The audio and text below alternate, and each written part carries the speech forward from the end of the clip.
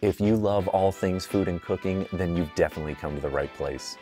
I'm Billy Parisi, and I always say food has been in my life even before I was born. My grandparents were from Sicily and were always making something, whether it was a delicious sauce from scratch or homemade cookies. My dad even met my mom working at a restaurant in Detroit. He was the cook, she was the waitress, and the rest is history. Food is one of the few things that can bring people from different backgrounds and stories to the exact same table. When you take your first bite of something delicious, it immediately prompts some sort of emotion. Perhaps it's a memory of eating a meal with an old friend, or it just brings overall happiness to your life.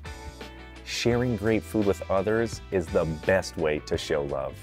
I got in the restaurant industry when I was 13 years old and worked my way through different stations until eventually I went to culinary school and then spent 15 total years in the business.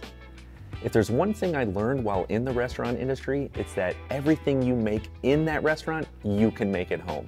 In fact, this is the way most people used to cook way back in the day, homemade from scratch. Whether it's making homemade pasta, a delicious loaf of bread, or the perfect pan-roasted steak, I want to share all of my culinary knowledge and experience cooking with family and friends through my recipes and stories right to your kitchen so you can make them as well.